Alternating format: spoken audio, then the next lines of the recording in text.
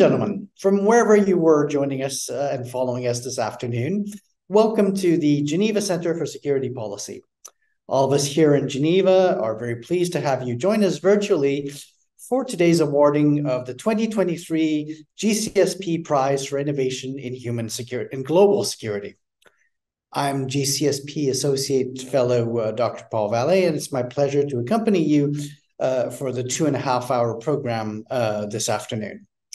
The first part of our interactive webinar will belong to the Geopolitics and Global Futures series, in which Professor Nayef Al-Rodhan and Mr. Gazmen Huskay will discuss the theme of how innovation impacts global security. This will include a Q&A in which you are most welcome to ask your questions to our speakers. This afternoon, we're also conducting a prize draw among you participants at which you will be able to win seats for the modules at the online Geopolitics and Global Futures Symposium of 2024. After a 15-minute break, we will resume at 16:30 Central European Time with the announcement of prize draw results and then the award ceremony, followed again by an interview and Q&A with this year's top winners. Allow me now to hand you over to our Executive Director, Ambassador Thomas Greminger, to formally open these proceedings. Well, thank you very much, Paul. Distinguished participants, ladies and gentlemen, I'm honored to extend a warm welcome to each of you on behalf of the Geneva Center for Security Policy as we convene for our annual Innovation Day. This event serves as a platform for promoting innovation and advancing global security. At the outset, my sincere gratitude goes to Professor Nayef Al-Rodhan, Director of GCSP's Geopolitics and Global Futures Department, and his team for orchestrating this very significant gathering. Recognizing the pivotal role that innovation plays in our daily lives and its transformative potential on a global scale, particularly in times of rapid change or conflict, is paramount.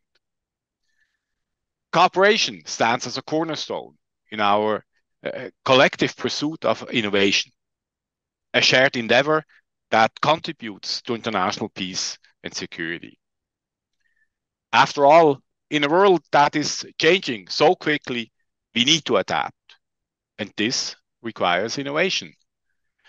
It is crucial to broaden our understanding of innovation beyond the realms of science and technology.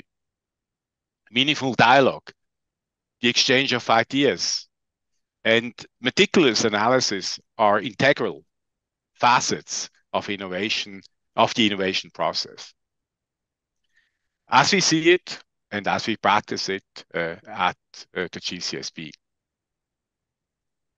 In an inclusive environment characterized by robust discussions and analysis, we foster collaborative and symbiotic approaches aimed at designing sustainable solutions for a more peaceful future for us all. Today's webinar will start with a presentation by Gazmen Huskay.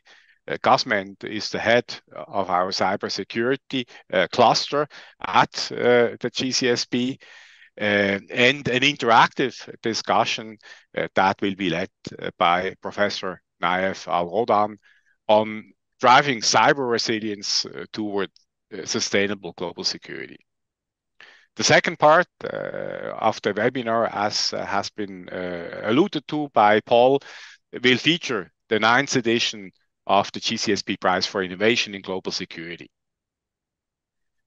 Since its launch in 2015, this international competition has recognized exceptional projects spanning diverse fields and formats. As we navigate these challenging times, this year's proposals offer indeed hope and creative solutions to address some significant global challenges. And I'm delighted to witness such a gathering for the GCSP Innovation Day. I would like to invite you to actively engage in the sharing of ideas and to amplify good practices, thereby contributing collectively to a more prosperous and secure future. Thank you for your attention, and I offer my best wishes for an innovative and fruitful session ahead. Back to you, Paul. Thank you very much, Ambassador Greminger. I will now invite Professor Nayef Al-Rodhan, the Director of the Geopolitics and Global Futures Department and Honorary Fellow, St. Antony's, Oxford, for his own welcome remarks and to introduce today's webinar. Thank you, Paul. Welcome to everyone to GCSP and to our department's Innovation Day and Annual Prize. We're very thankful to all of you for making the time to join us. Let me start by mentioning that we are extremely grateful, as always, to our distinguished director, Ambassador Thomas Greminger, for his tireless leadership and support, not only for traditional peace and security paradigm, but also innovative ideas in global peace and security. I'm also grateful to our jury, distinguished jury, but I'll come back to that later.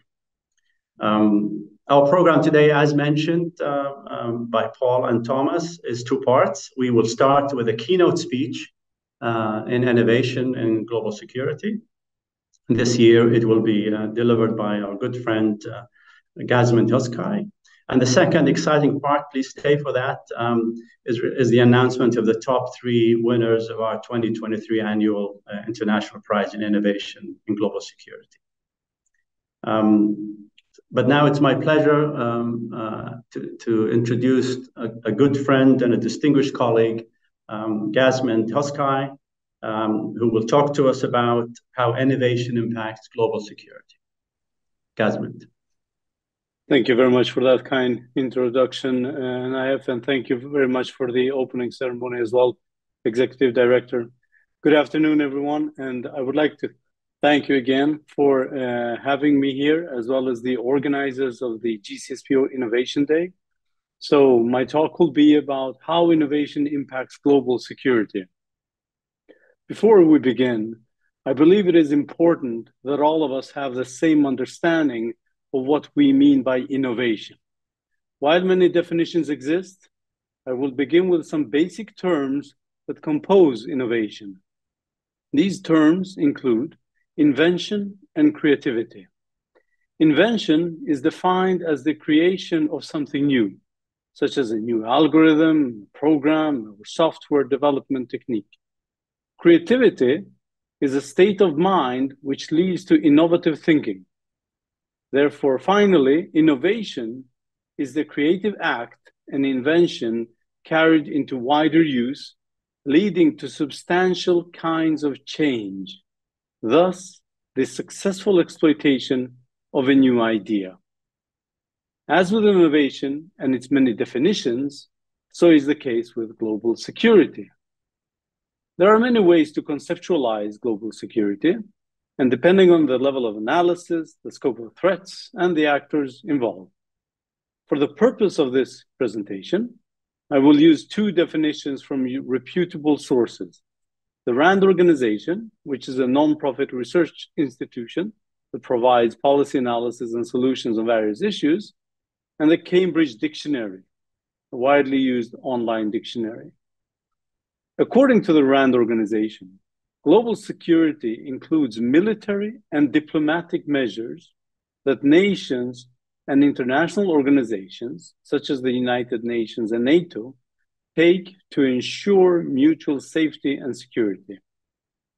The Cambridge Dictionary, on the other hand, defines global security as the protection of the world against war and other threats. These definitions are not mutually exclusive, but rather complementary, as they highlight different aspects of global security. Therefore, what we mean when we talk about how innovation impacts global security is, in other words, how humankind's creative acts and inventions that are carried into wider use lead to substantial kind of change.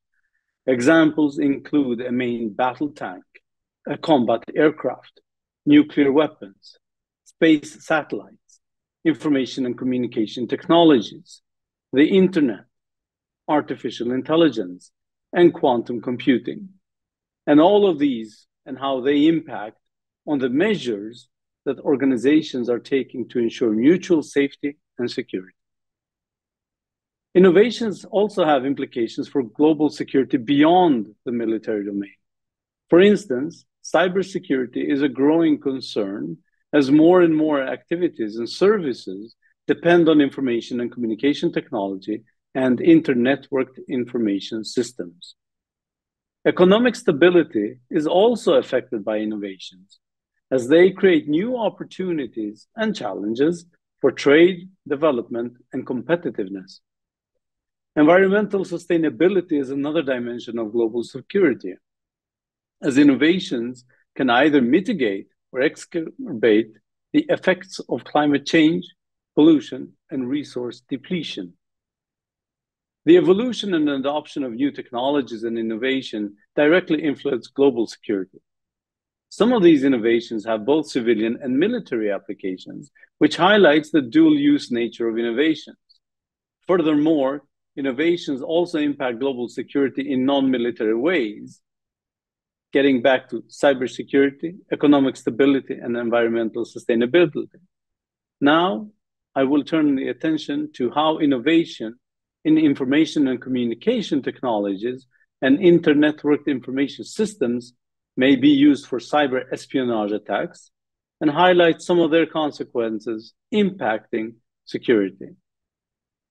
In 2017, a major United Kingdom accounting firm and a British multinational defense company, in collaboration with the National Cybersecurity Agency in the UK, reported a new cyber espionage campaign conducted by a threat actor based in Asia. The report utilizes various analytical methods to attribute the cyber espionage campaign to that particular threat actor. The attackers focused on companies specializing in managing IT and systems for other businesses. These companies have access to their clients' networks, making them very attractive targets. Consequently, these IT management companies are highly sought after targets for cyber espionage. Once the threat actor gains access, it is believed to be relatively easy to exploit this and move potentially onto the networks of thousands of other victims. The cyber operations of this Asian country are linked to its strategic objectives. A cybersecurity firm, which is now part of a larger corporation, released a report in 2013 revealing a multi-year cyber espionage campaign from this country, targeting numerous countries and industries. The report indicates that targeted sectors include information technology, high-tech electronics, financial services, satellite and telecommunications, energy, public administration, scientific research and consulting, chemicals, and aerospace. Evidence connected to this threat, the particular threat actor, to a specific military unit of the country's armed forces. In delving into the domain of global security, it becomes increasingly clear that the interconnectedness of various innovations is not just a feature of technological advancement, but a fundamental aspect that impacts the global security landscape. The cyber espionage tactics that threaten economic stability are inherently linked to advancements in AI and quantum computing, which in turn have profound implications for military strategy and defense capabilities. This complex set of interdependencies means that an innovation in one field can have cascading effects across multiple domains. For instance, breakthroughs in artificial intelligence not only enhance the capabilities in cyber defense, but also accelerate developments in autonomous weapon systems, thereby altering geopolitical power dynamics. Similarly, advancements in information and communication technologies have revolutionized how we collect intelligence. but they also create vulnerabilities that can be exploited by state and non-state actors alike. For example, an advanced persistent threat actor, which is a highly proficient cyber attack group, has been operating out of Asia. And this group, tracked by a prominent security firm, revealed that it was targeting a lot of global industries with a focus on that were using the English as the primary language. Now, in an unusual and significant move for that time, the evidence was compelling enough for a major Western country's Department of Justice to bring charges against individuals from the Asian country. Among the publicly named victims of this advanced persistent threat was a company called SolarWorld, specializing in solar energy. At the time these attacks were exposed, SolarWorld was a global leader in solar industry with an annual turnover of 750 million euro. Its competitive edge was in combination of intellectual property and extensive global contracts. However, 3 years later, SolarWorld went bankrupt. How does a firm, a market leader in its industry, an owner of cutting-edge intellectual property and global contracts, end up insolvent so rapidly? Well, in August 2017, the company declared bankrupt. Market saturation from an Asian country, beginning around the time of the advanced persistent threat attacks in 2012, played a significant role in the company's rapid decline. As stated by this Western country's Department of Justice, and I quote, "The perpetrators stole trade secrets that would have been particularly beneficial to companies in the Asian country at the time they were stolen," end quote. The impact on SolarWorld was significant, as the company's director of strategic affairs was quoted at the time, and I quote, "There were thousands of emails exfiltrated, many with sensitive data that would pose to serve all kinds of unfair advantages," end quote. These unfair advantages, again, included intellectual property, sensitive pricing information, and even methods for competitors from the Asian country to bypass Western regulations in dominating the market. In stark contrast, this Asian country has since solidified its position as a leading nation in solar energy, surpassing its 2020 solar targets already in 2017. This was around the same time the country announced the cancellation of numerous coal projects, aligning with the, quote, "future energy development," end quote, goals of its 5-year plan, 2016 to 2020. The simultaneous announcement of this country's solar energy achievements and the insolvency of the solar panel company is an interesting twist of fate, underscoring their inversely linked fortunes since the advanced persistent threat attack. Looking on a global level, the impact of innovation in security is not confined to any single nation, but ripples across continents, shaping international relations in various ways. For instance, the rapid development of artificial intelligence in the US has spurred similar advancements in Asia and Europe, leading to a global race in what could be technological supremacy. This race is not just about technological advancements, but could also be about setting international norms and standards for the use of such technologies. The case of cyber espionage, as seen with the SolarWorld incident, is a great reminder of how technological advancements can be leveraged for strategic gains, affecting not only corporate entities, but also national and regional economies and geopolitical balances. In regions like the Middle East and Africa, where technological adoption may vary, innovations in cyber capabilities and unmanned systems by more technologically advanced nations could pose new challenges to regional security dynamics.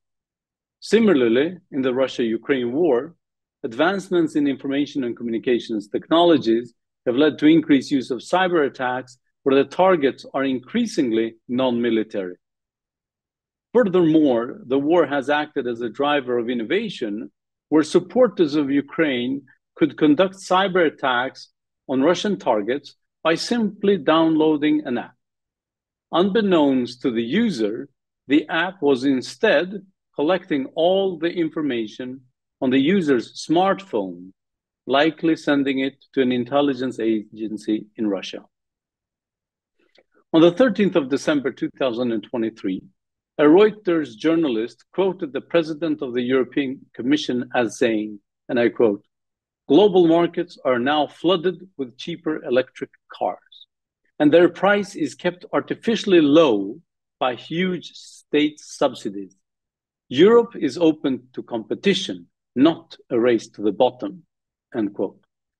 This statement highlights the EU's determination to avoid repeating the experience of its solar panel industry, which was decimated by cheaper imports from an Asian country. From an economic intelligence perspective, the Solar World case serves as a good example of the impact of cyber espionage on a market capable of wiping out an entire industry. Similarly, the case of electric vehicles demonstrates how innovation, bolstered by cyber espionage operations and state support, can severely impact the economic security of entities like the European Union. Now, let us turn our attention to another innovation and how it impacts global security: artificial intelligence. According to a report from Stanford, co-authored with some other organizations, until 2012, the growth of AI computational power adhered to Moore's law, the principle observing that computing power roughly doubles every 2 years. However, after 2012, AI computing underwent a dramatic transformation. The computational power required for AI began doubling at an incredible rate of every 3.2 months, far surpassing the pace predicted by Moore's law.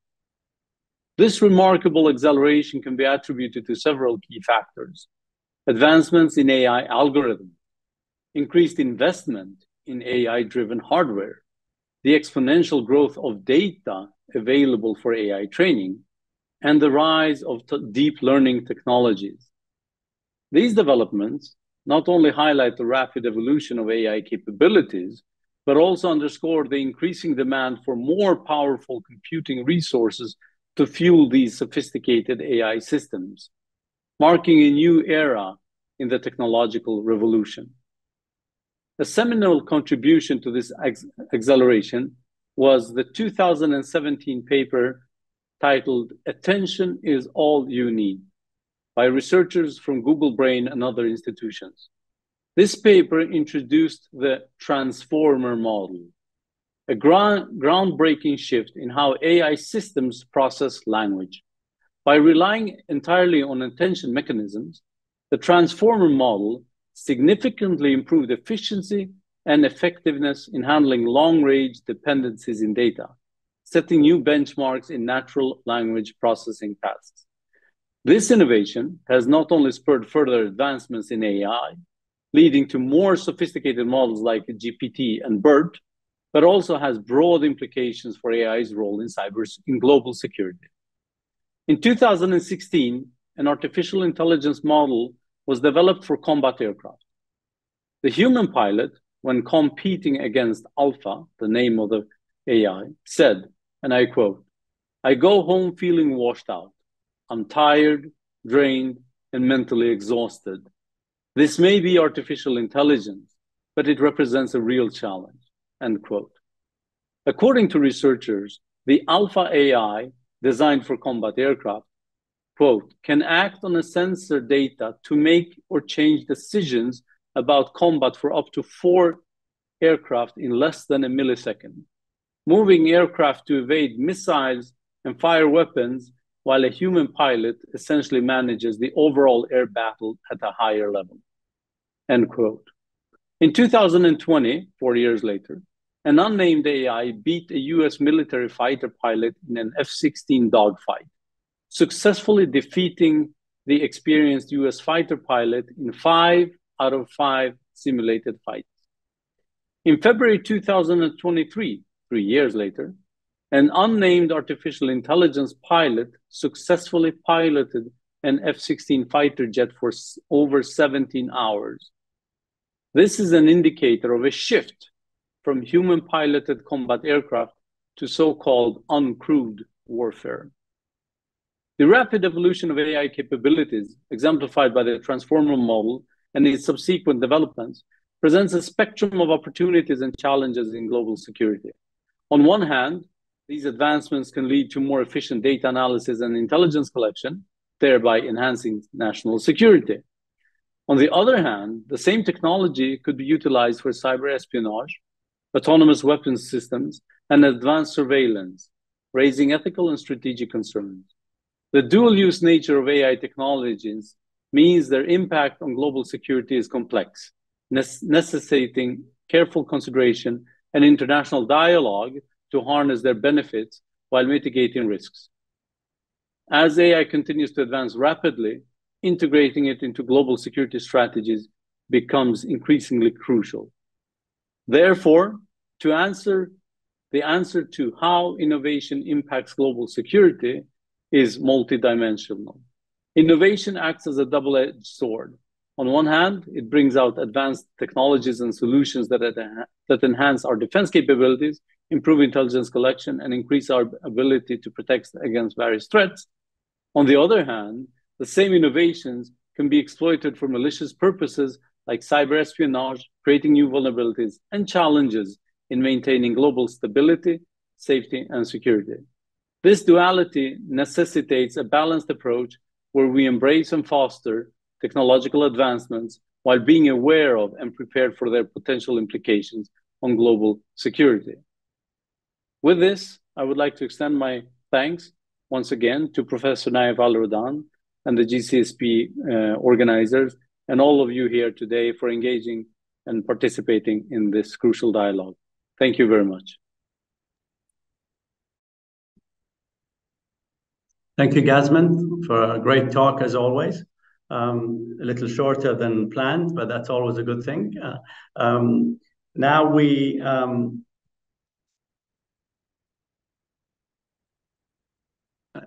Now the floor is open to any questions from our distinguished audience.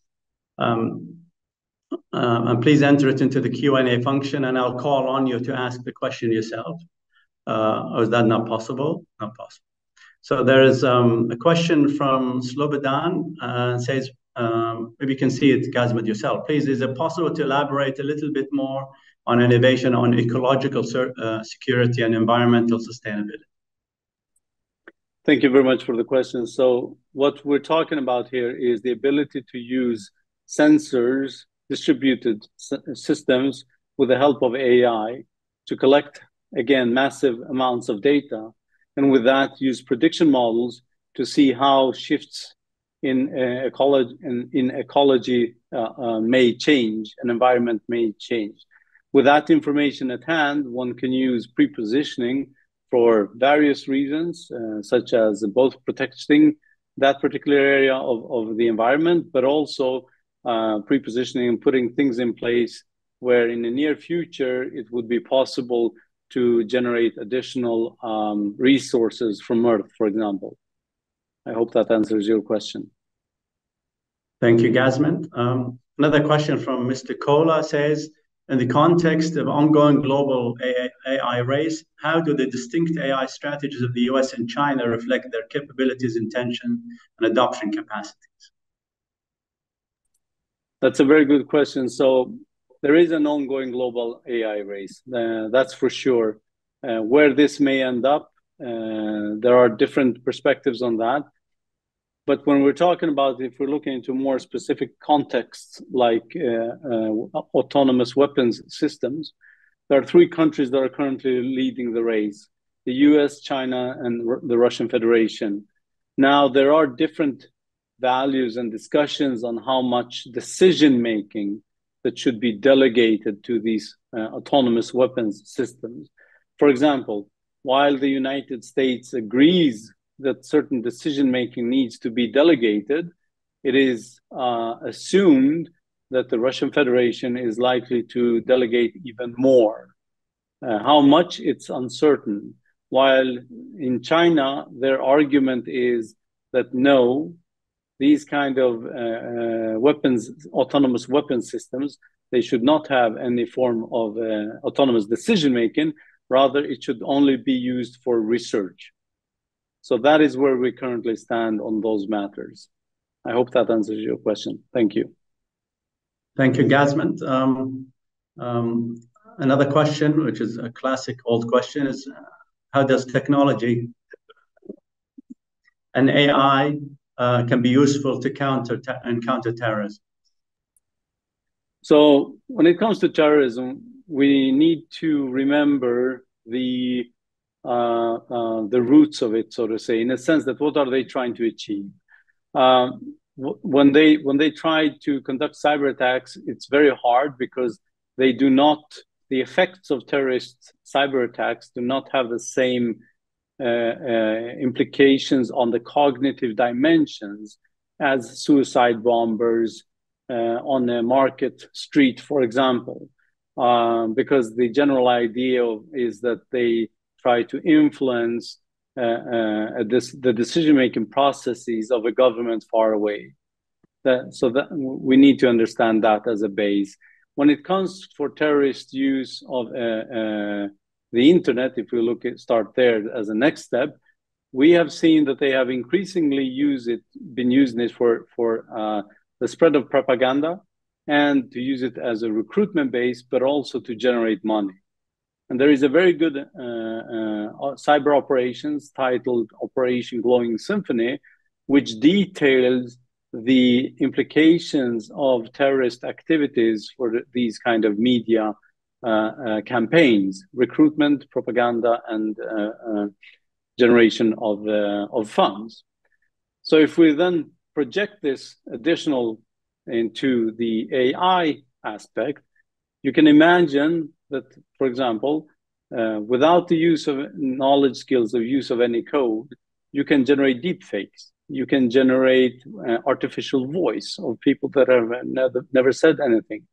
So if we look at the Operation Glowing Symphony, which required a lot of resources to track down the terrorists and do something about their activities from a propaganda and recruitment and money financial situation perspective, which was basically in the hands of one or two individuals. Today, anyone can use these tools for the same purposes, which makes it much more challenging for law enforcement agencies to tackle these kind of operations. And that's why it is, to a certain extent, also in the hands of the companies that are behind these tools, that they put in invisible watermarks so they can support law enforcement agencies when deepfakes and other tools are being used for terrorist propaganda, recruitment, and financial purposes. I hope that answers your question. Thank you. Thank you, Gazmend. Question from Claudia Otto.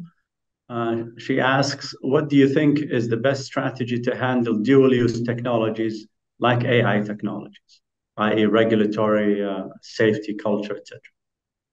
So I think that, again, that's also a very good comment in the sense, because when we're talking about dual use technologies, we are using one technology that is dual use every day, and that is the internet. On one hand, we're using it to share information, to have a gathering like this here on this particular space. And at the same time, it's being used for cyber espionage purposes. It has been declared as a new domain for military operations. So if we look at that into the AI side of things, of course, we need regulations. We need to regulate, to a certain extent, the companies that are behind these models. But at the same time, we need a comprehensive approach to tackle this. And there was a huge global meeting in the UK just a couple of weeks ago, where there is an understanding that AI can pose a risk to humanity. That everyone agrees on that, but the how to tackle the challenge, that is more challenging because it's very difficult. Regulation, yes, on the one hand, but then also the ability to say what kind of people have access to these tools. you need also to have cybersecurity in these. The 29th, I believe it was, or 27th of November, the National Security Agency, together with the Signals Intelligence Agency of Australia, the National Cybersecurity Center in the UK, and a lot of other cybersecurity companies and intelligence agencies came out with guidelines for designing secure AI. So this is a very new, challenging field. We're developing our understanding as we go. And one part is regulation, but it's not the silver bullet to everything. Thank you for your question. Thank you, Gazmend. Our own Paul Vallet asks, who is in the lead of the development of these technology? Is it the private sector or the public? Are there cases where they cooperate rather than compete? So when it comes to technologies like these, it's always the private sector in most of the cases that lead this development. And why is that? Well, because in general, these organizations tend to be smaller. They are at the forefront, developing and working with these tools. So they just want to make it work. And if you look at historically, in general, when it comes to information communication technologies, the idea is that there is a problem and the solution to that problem is likely technology, which means we need to do something and develop a solution to that problem as soon as possible. And there's a lot of work being pushed and a lot of resources behind that work. And then it hits the market. And once it hits the market and people start to understand and play around with it, then they realize, oh, maybe there are vulnerabilities in it. Maybe we should do something about it. Now, and this is unfortunately the case that the cycle is. There's a problem, technology is the solution. People work hard, they produce a solution, which usually is full of holes, vulnerabilities and flaws, unintended, of course. And then you need to do something about it. So, for example, just a couple of days ago, there was a research article that came out where researchers from a broad number of universities have been able to reveal some of the training data that has been used on a popular GPT model or large language model. So to sum up, it's the private sector that is leading, and we're not seeing that only in AI. We're also seeing it in a lot of other fields. There is, for example, a lot of information out there where intelligence agencies, certain intelligence agencies have actually come to the conclusion that it's better for them to move their data to the cloud than to try to create their own very secure systems, because they can't cope anymore with the fast and rapid technological evolution. Thank you. Thank you, Gazmend. While waiting for more questions on the function, maybe I can ask you something. Given Please. The potential or not necessarily imminent of AGI, artificial general intelligence, and maybe sentient AI, how and who can keep cutting edge private companies on the right track as they balance safety versus profitability and first to market? That's a very good question. And I think we saw some of those, the effects of those two forces a couple of weeks ago when the CEO of OpenAI, Sam Altman, was fired from the company. And 1 minute later, Microsoft, who's put a lot of resources in backing the company, was notified. And allegedly, I'm saying allegedly because it's based on open sources, the sheer structure of that company, OpenAI, which is not the private company per se that is working for profit, but more of a foundation kind of sort. I'm uncertain the exact legal term of it. Part of the company was working to work for safe and secure AI for mankind.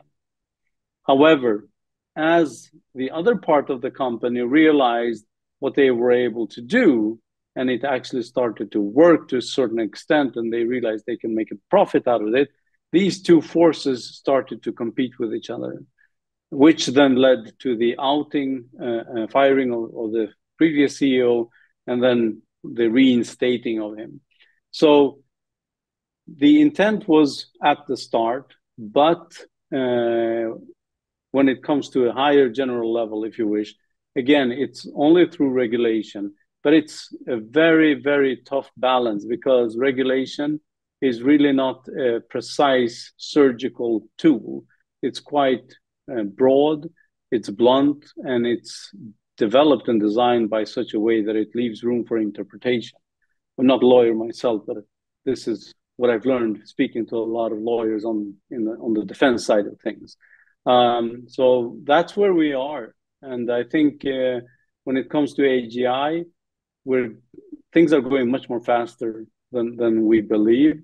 And we can see various indicators, such as the 30th of November last year, OpenAI released ChatGPT to the world. On the 6th of November this year, which means less than a year, they announced a new model with new capabilities. The previous model, 3.5, and then 4.0 that came out in March, the one that came out in March was capable of keeping in mind information up to 3 pages. The model that came out and was announced on the 6th of November can keep in mind information of more than 300 pages. So that is a significant exponential growth, if you wish. And if you do a bit of a very simple math and you take a lot of assumptions and make a measurement in tokens, and if we assume that the human mind has 1 billion tokens, in the continued pace that we have right now with only 2 data points, it's very likely that we may see a model with 100 billion tokens in less than 5 years. And that's going to be very interesting. Yes, I actually read something 2 days ago that by 2028 is a serious prediction, which is 5 years, just as you said, that AGI is extremely likely to be upon us. Absolutely, because the thing is, in 2017, there was an experiment done by Facebook where they took 2 of their chatbots and presented them with a problem. The problem was a bartering problem. One of the chatbots was going to try to sell it as expensive as possible. The other one was going to buy it as cheap as possible. During the dialogue between those 2 in the bartering negotiation position, they suddenly started to stop speaking English and deteriorated into a language that the researchers could not understand. It's quite funny. It's online there. And what happened was, because the researchers had not put a specific requirement enforcing the models to use English as a bartering language, they did something that's called emergent behavior in AI agents. So during this repetitive process, they developed something of their own. And this is what is interesting, because these models are so big, trained on vast amounts of data, very complex, that researchers don't know what's happening in them. And if I may recall this, the firing of the CEO, Sam Altman, there was one piece of information that came out of all of this that was really interesting, at least from my perspective. And that was that they have internally a research project called Q-Star. And that Q-Star project is the synthesis of creating an AI science team with multiple models. And then the question that arises is, what kind of emergent AI behavior has occurred when you're synthesizing or bridging these kind of models together? That's very interesting, Gazman. And then the question of regulatory oversight, which you mentioned, I mean, I like you, I don't know how corporate entities work, but how do regulatory structures know about what is happening within companies, or is it sort of an innovative, responsible act on the part of some of the senior researchers? How does it work typically? So typically in a corporation there are laws and regulations in place, and companies need to comply. So a company tends to have a data protection officer, they can have a chief information security officer, they have some IT people, they have a legal entity, and for compliance, which means this audit function and the compliance function and the legal department, they constantly must make sure that they comply to current laws and regulations. Because if they do not do that, and a breach occurs, for example, and they leak a lot of personal data, if we look in the particular cybersecurity domain where the General Data Protection Regulation, which is EU law, companies can be penalized with a lot of high, hefty sums of money. So that means to comply and to be allowed to operate as an organization, as a private entity, you need to comply to current laws and regulation, which then comes to the other side of the field. What happens when you don't have laws and regulations on certain research-based activities, such as OpenAI, which the idea has been to create AI for humanity and make a better world, if you wish. Then, of course, again, law is very slow. So once humans and policymakers and lawmakers start to understand what these things can, the implications of these things, then they wake up and then they need to put things in place. So law is always lagging behind. But I mean, that's in theory, but in practical terms, given the high consequence of a very pioneering intellectual property innovation within a particular company, what I was trying to get to is how does a regulatory framework get to that? Because I suspect there's all kinds of layers on top of that to protect it, even within the company, probably. Is there a mechanism, maybe none of us know that, but is there a mechanism where the ultra secrecy of cutting edge intellectual property innovation does not apply to regulatory structures, or does it? Well, again, companies have a lot of freedom of movement in what they can do.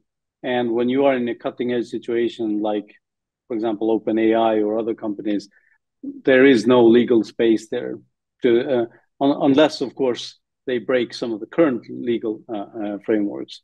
But in relation to keep maintaining intellectual property, which that falls under that umbrella, then of course they are protected by current laws that ensure that that property is their own. But the implications of releasing AI to the world, there's until now, and until the meeting just a couple of weeks ago, there is nothing. By the way, just parenthetically for the audience, when we talk about AGI, what we mean is artificial general intelligence, which means, just nomenclature-wise, is when there's an AI system that equates or supersedes human capacity. I thought I'll just throw that in there. That's a good point. Question from Zal, who says, who, in your opinion, is the winner in the cyber espionage space, actually, currently? That's hard to know. That's a very good question, but a tough question to answer. So regardless of how I answer it, it's never going to be 100%. First, there's a database out there that you can use your favorite search engine to look for. It's called the Cyber Operations Tracker.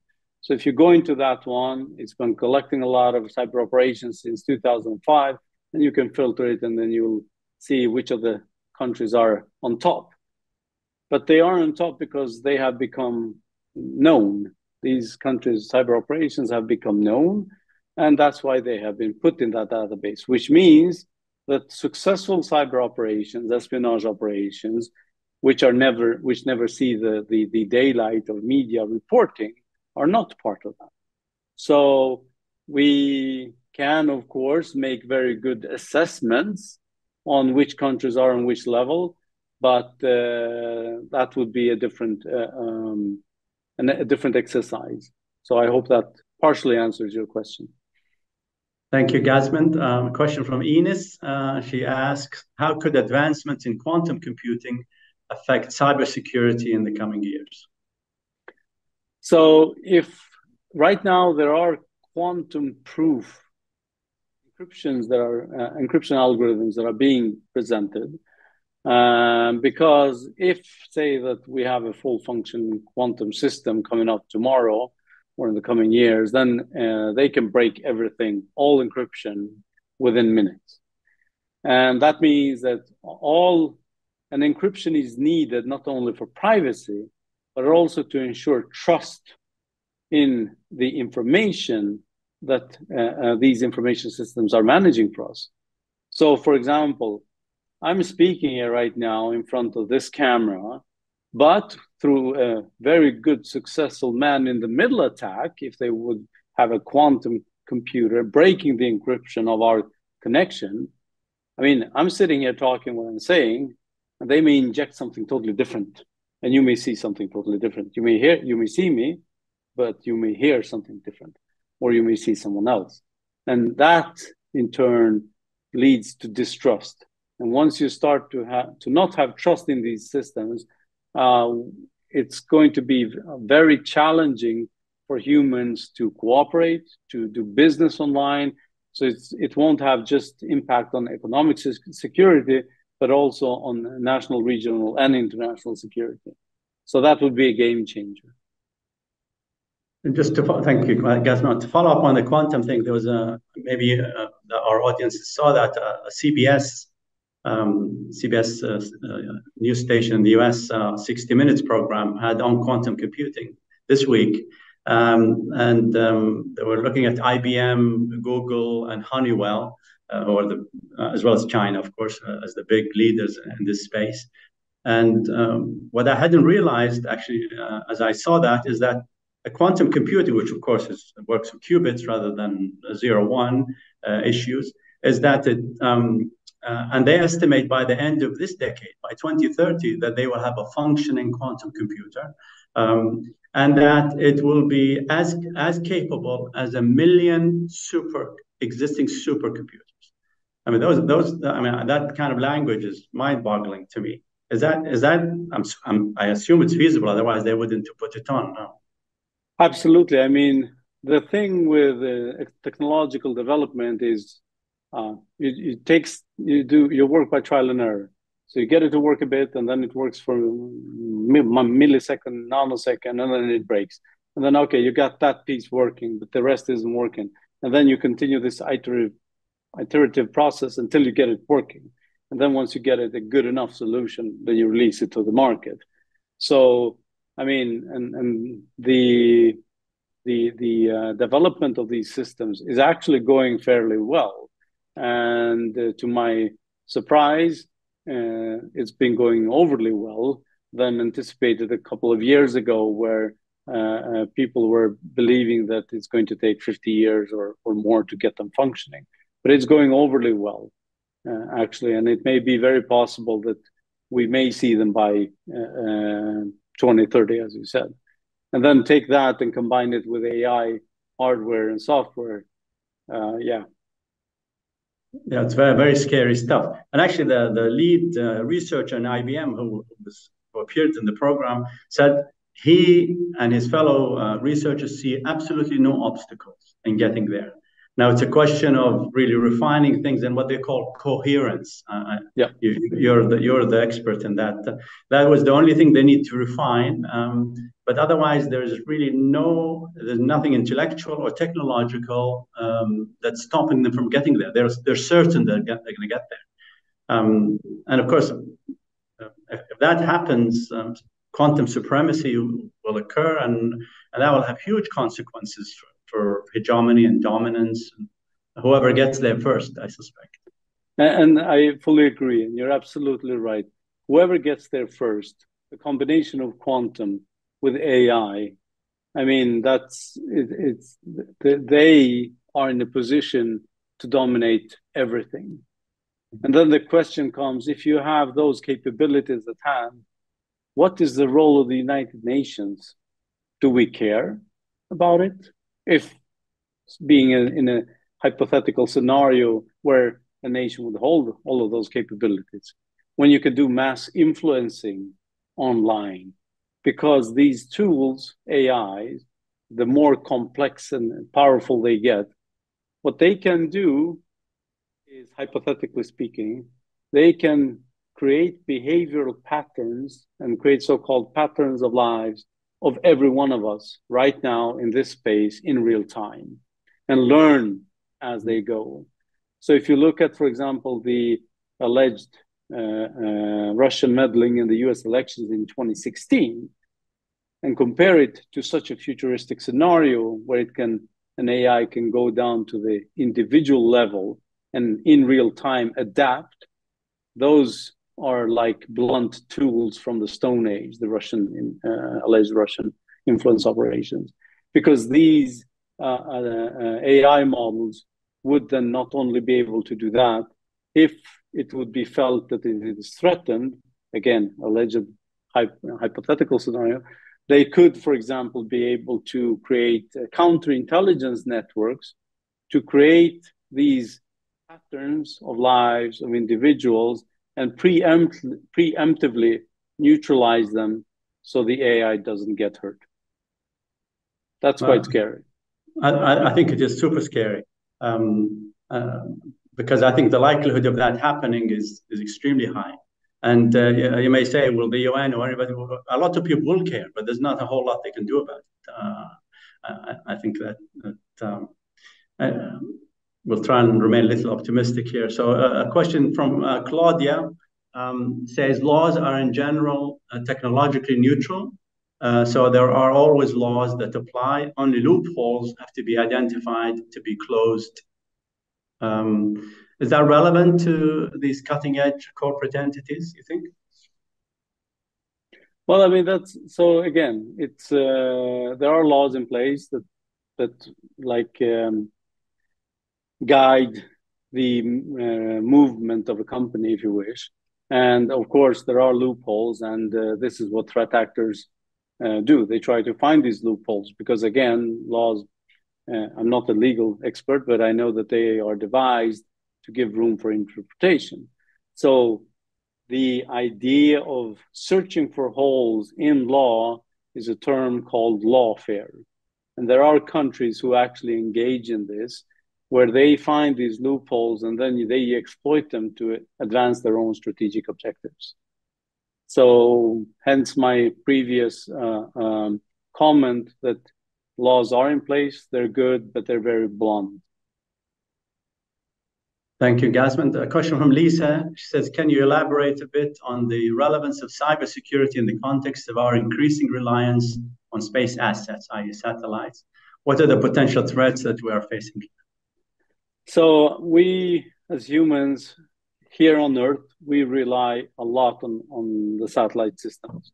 A lot of things that we're doing today would not be feasible without their existence.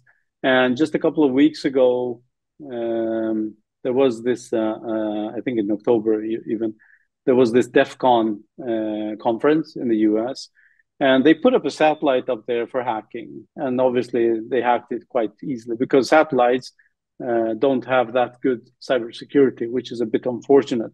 But again, if we look at the timelines, we had satellites in space much earlier in time than we had the internet being released to the public. So thinking that someone would start to attack these systems from ground using computers, which everyone has access to, at that time, I don't think a lot of people thought about it. There are even quotes that are saying, from some popular CEOs during the 70s, I would think, the world will likely need at the most 3 computers or something like that. Again, which gives you the idea that they didn't think that these things would took stories of buildings would end up being more powerful than NASA had when they sent up the first Apollo mission in our pockets. So if satellites start to fall down, we will have difficulties of tracking time. Time is really important for all of the systems, from the booking that you do for travel to going to the shop, buying your food, to everything. If you can manipulate time, then all these systems will have huge challenges to process the information, and money flows will be inhibited. So just talking about that, and I'm leaving out the military and other domains there. Yeah, thank you, guys. Exactly, and of course the cyber, the space domain being a distant domain, all our connectivity with it is through cyber. So its vulnerability is absolutely real, especially in the absence of regulatory frameworks, which are very, very thin. And a lot of space treaties need to be updated, but there's very little appetite to actually to do them, given the asymmetry of capacity of leading states, US, China, Russia, and the rest of humanity. But the US is on top of all of the above in any way. I don't see any more questions. I think there was a question for you a bit earlier, Professor. So if I may read it. Question to Professor Al-Rodhan. To what extent does the context of the global AI race consider and address potential biases inherent in AI technologies? And how might these biases impact the evaluation of the capabilities and intentions of different countries in the international system? I mean, my general answer to that is our global system is what we call a self-help system with no overarching authority. So it's, and the idea of fair play or justice or accountability is not part of the lexicon of the global system, unfortunately. So it's, and what governs state behavior for the most part is very narrow geopolitical goals that serve the national interest. Responsible states often do it using AI or other modalities in symbiotic ways with other entities. Others, it's a zero-sum paradigm. But the global system is a zero-sum paradigm, and biases and everything else that goes with it are part of the game. Whatever gives someone an edge, that entity will do it, the government or corporate entity. That's why in my various work, I was calling for what I call multi-sum security, because what I was thinking that in this instantly connected and deeply interdependent world, zero-sum paradigms don't work in the short. They may work in the short term, but they're counterproductive. And given the interdependence nature of corporate entities, but that of course doesn't apply to cutting-edge AI or quantum computing, which is likely to be highly exclusive. And follow up, and we'll end with this because I think we're running out of time. Follow up to the cyber space, outer space issue is the cyber nuclear nexus. That is becoming a serious issue because a lot of nuclear devices and nuclear structures have a lot of cyber to run them, to control them. And there's a lot of concern within the geopolitical community that this is a huge vulnerability, just like the outer space. Any comment on that? What do you know about that? You're absolutely right. Just yesterday, there was news coming out of the British newspaper, The Guardian, where one of the nuclear power plants has been breached, and allegedly the first indicator of compromise was already in 2015. And which means just what you said. A lot of these technologies are inherently being more connected, interconnected.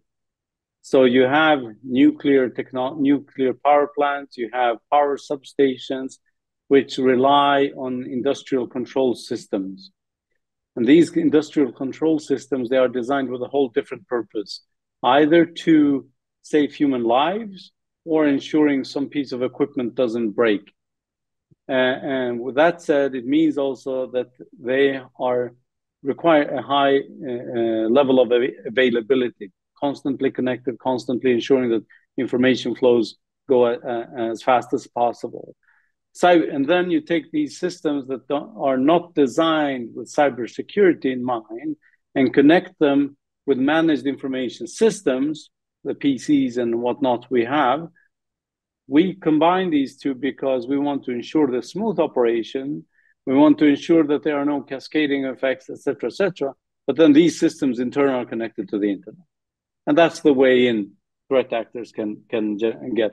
And the cybersecurity components of these industrial control systems is, for example, a white paper, if you look at that, it can say, turn off the firewall, off the antivirus, which is totally the opposite of what we're saying in cybersecurity. Turn on your firewall and turn on your antivirus. Because as soon as data packets, information flows are being stopped and controlled for malicious content, the impact on the power substation or on the nuclear power plant could be cascading effects and fails on those systems. Therefore, threat actors, they have time on their side. A lot of them, they can do these you can provide them with a problem. And there is, again, The Guardian, Der Spiegel, and some other newspapers, March this year, they came out with a series where a cybersecurity company had posed a problem to some of its staff, try to breach into the Mühleberg nuclear power plant outside of Bern. And that gives them something to do. It's an intellectual challenge. And what do these people do? Of course, they will sit down day in and day out over a long period of time until they get access. And that's a bit frightening too. So then the question comes, once they have access, do they have the orders to stop there? Good, you've generated it. Or, because a part of the problem, again, a human issue here, is that some of these people, they may have some psychological issues where they break things, they're very good at breaking things, and once they're in there, there's really nothing stopping them from pressing the button. And that's very, very worrisome.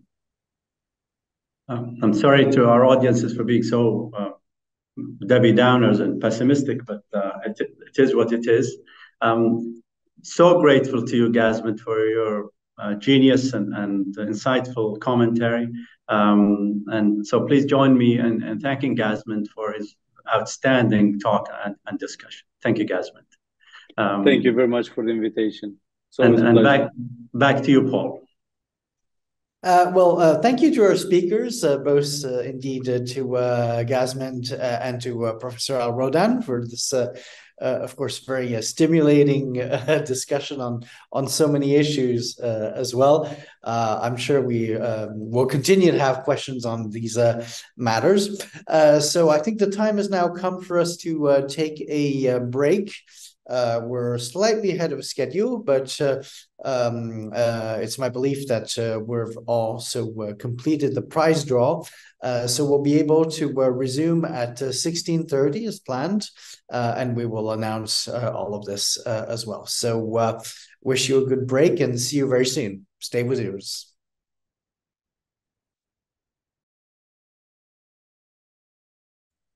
Welcome back to the Geneva Center for Security Policy for the award of the 2023 GCSP Prize for Innovation in Global Security. I'm handing you over to Professor Nayef Al-Rodhan, who will introduce the members of the jury.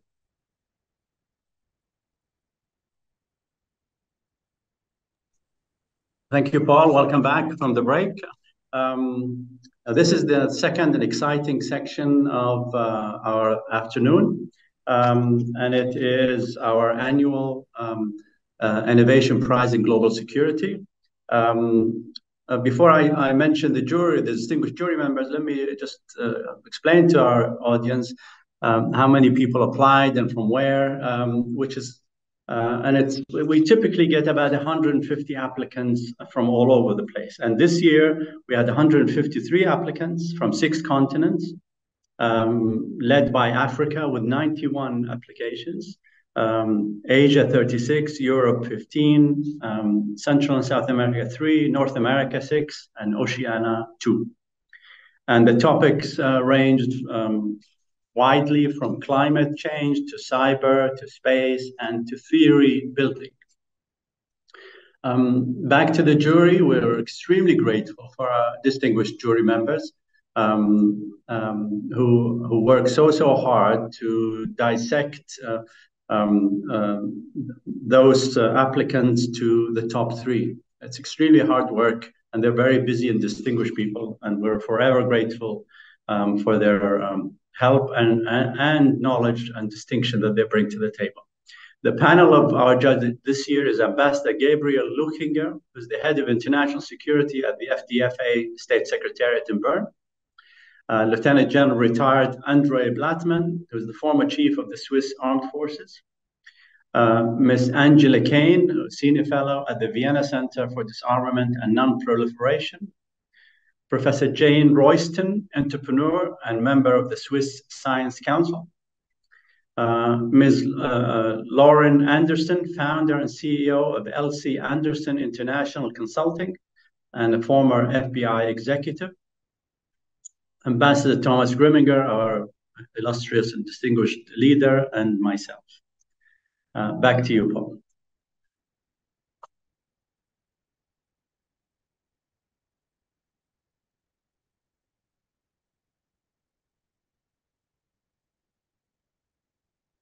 Unmute, please. We can't hear you, Paul.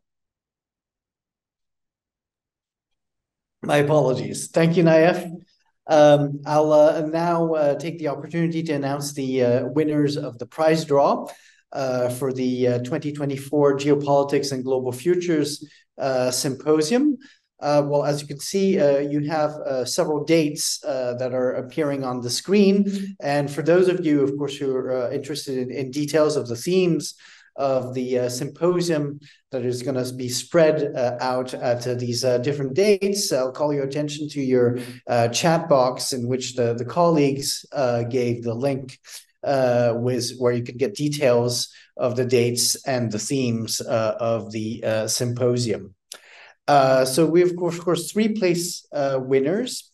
And we'll start with third prize. So that is one free seat to one module of the symposium, and that has a value of 500 Swiss francs. The winner is Mr. Peter Crow. Congratulations. Second prize is two seats free seats to two modules of the symposium that has a value of 800 Swiss francs. The winner is Captain Helder Jesus. Congratulations. And finally, the first prize is 3 seats to 3 modules of the symposium, and that has a value of 1,200 Swiss francs. The winner is Miss Manon Blancafort. Congratulations to you. And I think that leads us now, of course, to the announcement for the 2023 Prize for Innovation in Global Security. It will be my honor to announce the team and project who have won third place and a GCSP certificate of recognition. The winner is Environment of Peace Initiative, submitted by the Stockholm International Peace Research Institute, SIPRI, in Sweden. They will be represented today by Ms. Claire McAllister, who's going to speak on behalf of a very wide team of 65 members who, and you can see their names here, who were associated with this initiative. So really congratulations to all of you for earning this GCSP certificate of recognition. And we should now hear from Ms. Claire McAllister on their behalf. Yes, thank you so much to you and to all the members of the jury and to everybody at GCSP who's involved in this prize. We are absolutely delighted to receive this award. And as you say, I kind of accept it on behalf of a huge team of people. It was really a team effort, over 30 researchers undertaking the research that went into both the policy report and our research report, which were both published last year. And alongside them, we were kind of led and steered by both an international panel of experts and a youth panel, and then supported by our wonderful operations and communications team here at CIPRI. And we did this whole project almost entirely via Zoom. We had panelists ranging from kind of Mexico through to New Zealand, and we had researchers going from the west coast of the US over to Australia. So it was a fantastic project which enabled through a pandemic through the magic of technology. The initiative really was aiming to build awareness and strengthen understanding of the interconnections between climate change and environmental degradation and peace and security, and to present some very clear and practical recommendations for decision makers. And I think over the course of the 3.5 years of the project, we have seen even more acutely how these environmental crises are affecting daily lives and our peace and security around them. So we really hope through the publication of the report, but also through the process of building the report and through all the outreach and dissemination we've done afterwards, we've tried to help make some very practical recommendations about how we can think much more holistically about environmental challenges and about peace and security challenges, and how we can use climate action in particular as a way to kind of support and build a more just and peaceful future. So I will leave it there, but thank you very much. Well, thank you very much, Claire. And of course, we'll have a chance to talk a little bit more in detail later on during the Q&A with you and the other winners. I'm going to turn over now to Professor Al-Rodhan to announce second place. Thank you, Paul. The second winner is on the project of Global Security and Justice by Checksal. On accurate and portable water testing kits for disease prevention of waterborne pathogens. And it was submitted by Dr. Praveen Kumar Kavieri, Mr. Matteo Chesi, Mr. Kush Rostagi, Mr. Martin Anker, and Mr. William McKenney. Hello, can you hear me? Yes. So I'm glad to be here to receive this award. This is very meaningful for us as we are a team of scientists that's trying to make products that have a real impact within society, especially low-income countries, through our effort, through our science. So we are really happy to be here, receive this award, and we are more than happy to discuss it further throughout the Q&A. So thank you so much for this recognition. Well, congratulations, Matteo Chesi, and to the Checksal team. I'll now hand you over to our Executive Director, Ambassador Thomas Greminger, who is going to announce the first place winner. Thank you, Paul. So, the winner is Measuring Norms in Outer Space, the ITU Compliance Assessment Monitor. The project was submitted by Thomas Gonzalez Roberts of the Massachusetts Institute of Technology and the Center for Strategic and International Studies. And you win a certificate of excellence, a prize trophy, as well as 10,000 Swiss francs. Congratulations. Thank you. Thank you, Ambassador, for the kind introduction. And please allow me to begin by thanking the GCSP, both its research and administrative staff, as well as the prize selection committee for honoring me today with this generous recognition.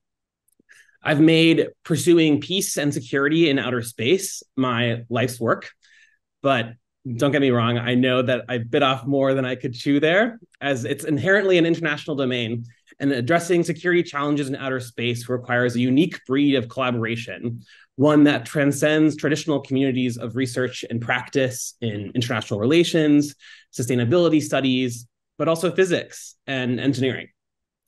And as an astrodynamicist at MIT and an international affairs specialist at the Center for Strategic and International Studies, I apply space mission analysis tools to answer critical questions pressing decision makers in the space domain.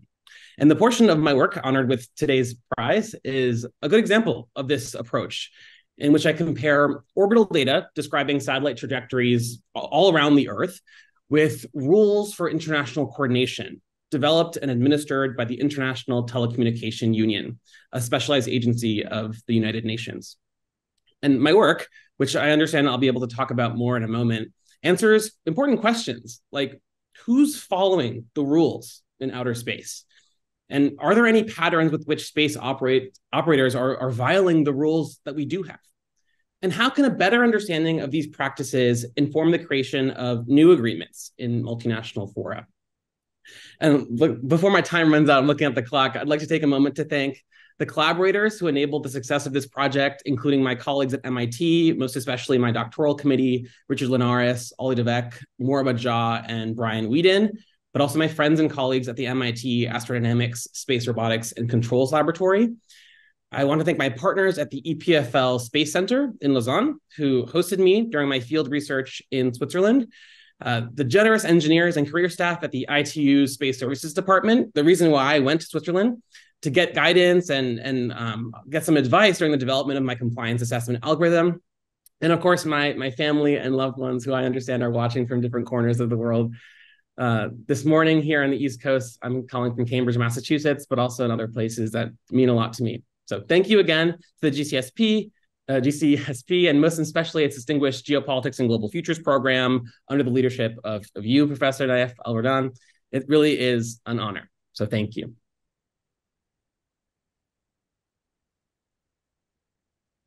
And I believe now, thank you, and congratulations, Thomas.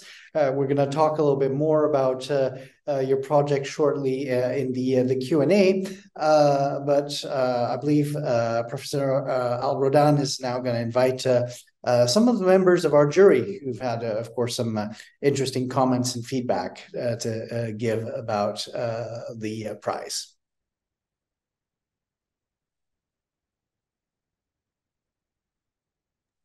Thank you, Paul. Good to see you, Thomas, and many congrats. You're a distinguished friend of the program. You've always provided outstanding input, and we're very happy that you made it. It makes us all feel good. Now, if I could ask our distinguished jury members, those of them who are here, if they want to make any commentary on the three prizes conceptually. I'm not interested in specifics. I know some of them are not here for good reasons. But whoever, Lauren, I saw you earlier. Do you want to, or whoever else wants to jump in first, the floor is yours. Thanks, Nayef. As always, it's an absolute delight to be a part of this. For those who don't know, this is my 5th year serving as a member of the jury, and it started after spending 3 months at the GCSP as an executive in residence. So in general, I have loved and looked forward to being a part of evaluating these applicants every single year. And I'd want to go back to one of the comments Ambassador Greminger made, and that is hope. You know, as I sit here, as we all sit here in a very challenged world, these projects, and coming from all around the world and people from all kinds of demographics, all kinds of backgrounds, they give me hope. They fill me with hope that there are so many people concerned with trying to address some of our biggest challenges. And in the past years, we've seen much more in the way of applicants coming, looking at space, which is a special area for you, Nayef, I know, and an area that really needs a lot more attention. You know, the vast majority of the world in the corporate sector, better in the government, they're not paying attention to the fact that space is a real challenge for us in a lot of ways. And similarly, the environment. And it's great to see so many projects looking at the interconnectivity of security with all of these aspects. And I will close my comments with I would like to highlight one thing. I like to go back and follow up on some of the applicants that we've had over the years and see how they're doing. So I've actually kind of made this an informal thing that I do periodically during the year. And one of our applicants from last year who did not make the top 3, but I would just like to mention, because I think it's an example of the quality that we get, is an organization called Common Mission Project. They submitted under Hacking for Defense, and they have expanded globally. And what they've done that's so unique and so wonderful and well outside the United States, although the original was based here, is they've harnessed the power of academic institutions, in particular students, largely undergraduate students, sometimes graduate students, along with government and industry. And they work together to try and address some of the most vexing challenges that governments have. And out of this has spun an enormous number of entrepreneurial enterprises around the globe. And I think that's just one example of the quality of the applicants that we get each year. And it is very tough to come down and pick those top 3. So it's an honor to continue to be a part of this. And I thank you all. Thank you, especially Nayef and to GCSP for continuing to include me. Thank you, Lauren. The pleasure is all ours. We're really honored to have you, and your commitment and great effort is enormously appreciated. And we hope to get the benefit of your wisdom for the long future. Thank you so much, Lauren. Any other members of distinguished, I don't have the panel in front of me, of the distinguished jury who wants to jump in?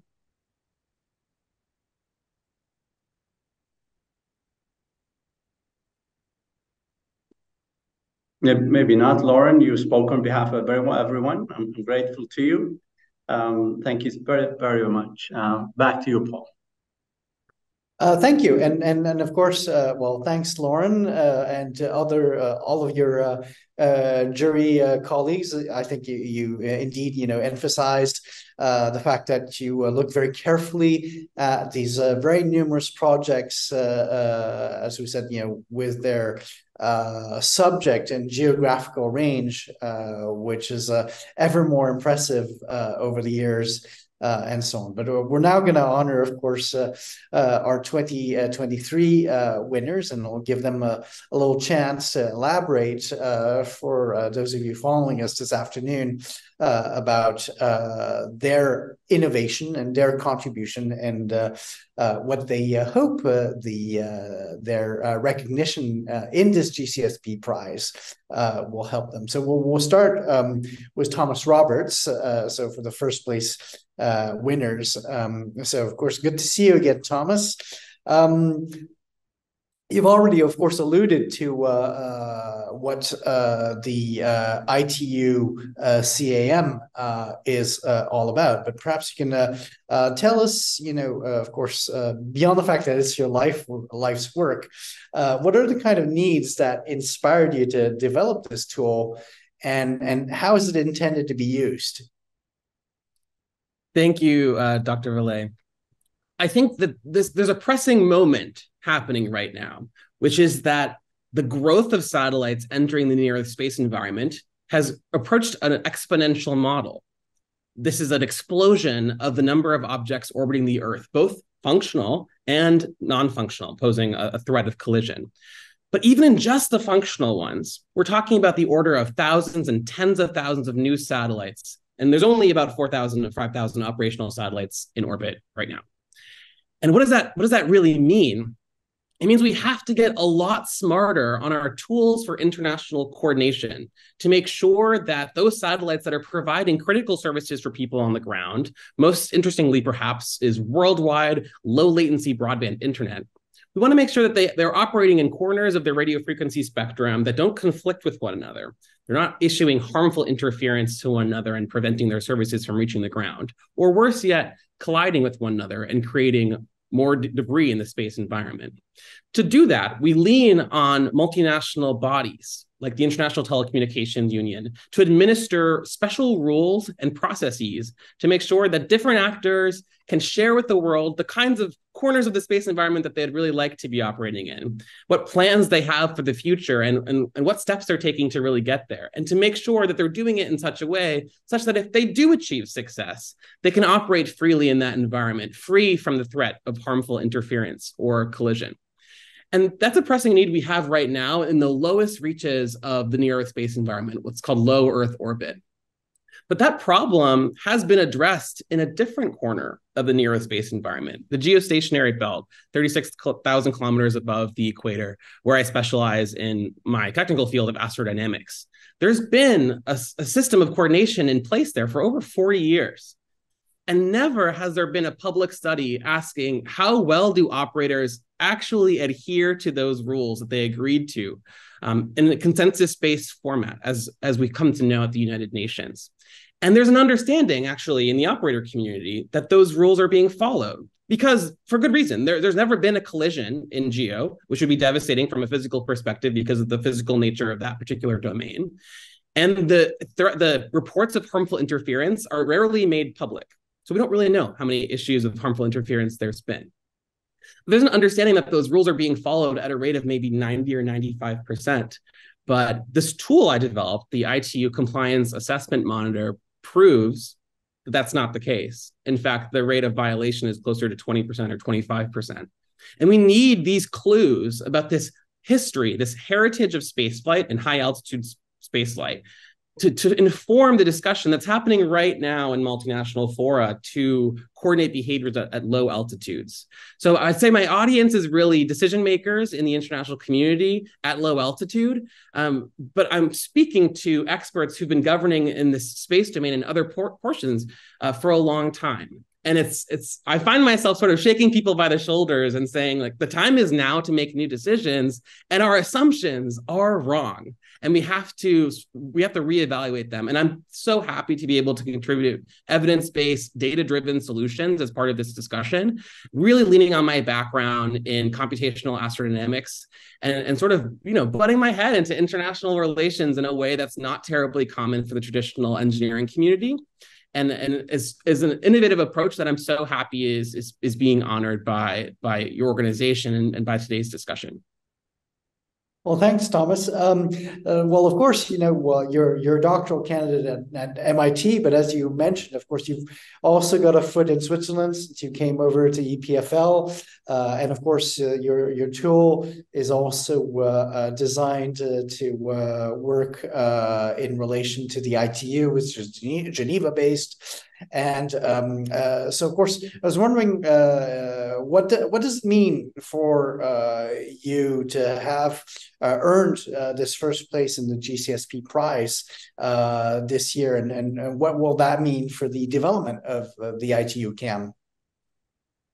I think this moment really means a lot. It means that this approach has legs. And when I say this approach, I really mean that when we're in conversations in multinational fora about what these new rules should look like, those conversations are really driven by values. What do we want the space domain to look like? How should we share that space?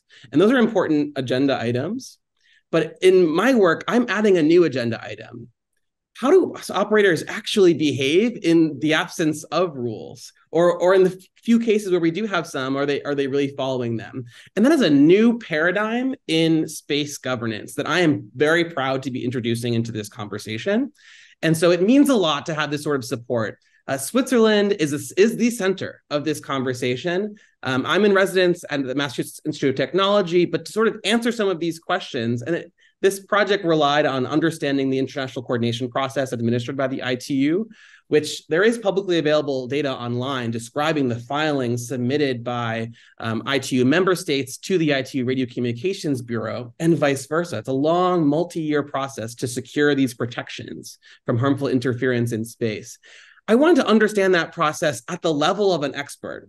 And to do that, I needed to go to the ITU's headquarters in Geneva, I understand not far from from where some of you are sitting right now, to go knock on doors of radio frequency engineers and career professionals to understand this complicated process, an admittedly complicated process described in the 2,500-page ITU radio regulations, to be able to understand how I can relate astrodynamic data, of which I've earned expertise during my doctoral work at MIT, and translate it to the regulatory environment that really feels like another language, but one where there are fluent speakers running the halls in Geneva. And so it was such a pleasure to be able to go and meet them person to person and understand their approach to their work.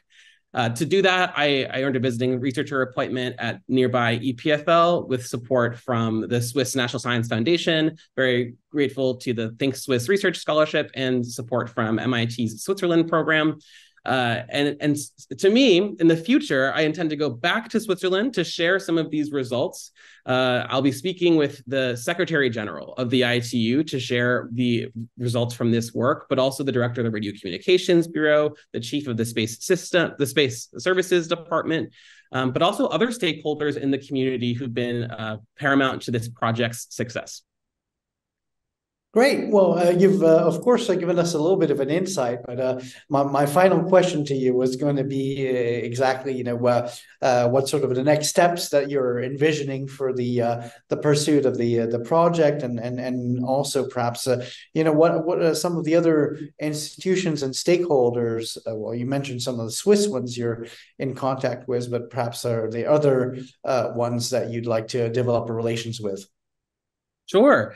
So you caught me right in the middle of a developing project. I have plenty of products to show, and I would like to share my screen and show one now, but it's on its way to bigger and better things, to have a comprehensive understanding of the space environment and do translational work between the astrodynamics community and the regulatory community, both of which have serious troubles in communicating their work to a broader audience. So I'm trying to solve two communities worth of problems at the same time. And so I partnered with a fantastic space data aggregator company called Privateer Space, co-founded by Apple co-founder Steve Wozniak, but its chief scientist is a member of my doctoral committee, Professor Moraba Jah from the University of Texas. And if I may share my screen, I can give you a little peek of what this content will look like on the Wayfinder platform, a tool on Privateer Space. So if anyone goes to privateer.com, they'll see a visualization of all satellites around the Earth. And this is an important tool to help people understand that the kinematics of the outer space environment are really just different than terrestrial mechanics on Earth, where objects move in ways that are not exactly, not necessarily what you would predict having lived your entire life on the Earth's surface. But there's a catalog here where you can learn more about individual objects. So I've pre-searched for a particular satellite called Nimiq-2, a Canadian telecommunications satellite.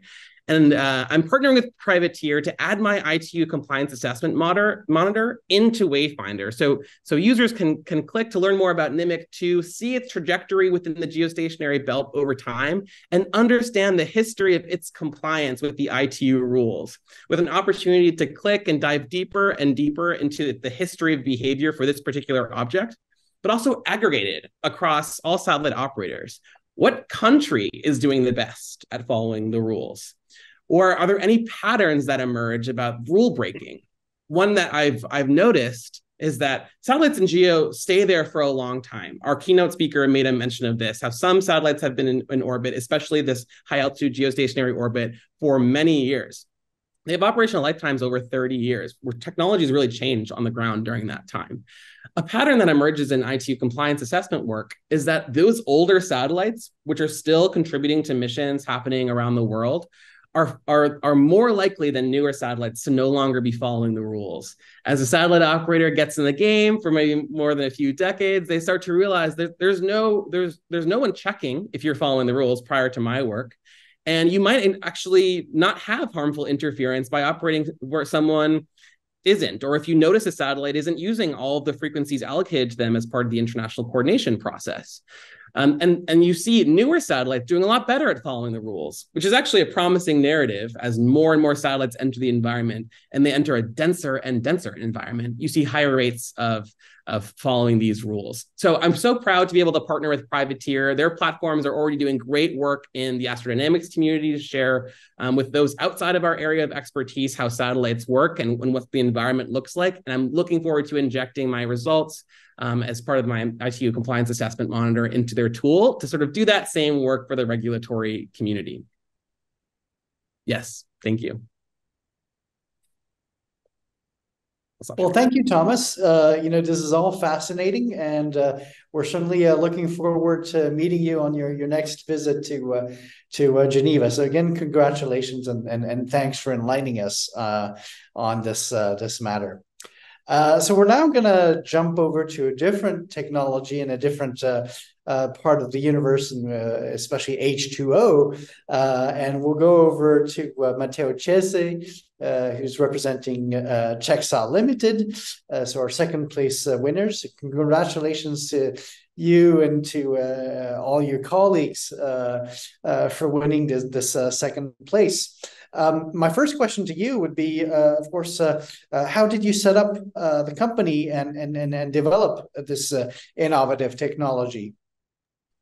So first of all, I would like to send my appreciation and my congratulations to Thomas, because he's addressing a very complex issue and is trying to make very elegant tools out of it. So congrats, Thomas. So I'm Matteo. I founded Checksal Ltd to make rapid test kits to identify pathogens in water. So we're trying to get something that over here, I put it over here, that looks and feel like a flow test cartridge, because people are really, after the pandemic, they are really comfortable. They really have a good understanding what a diagnostic can do to actually try and find this pathogen in water. It's really strong problem, strong issue.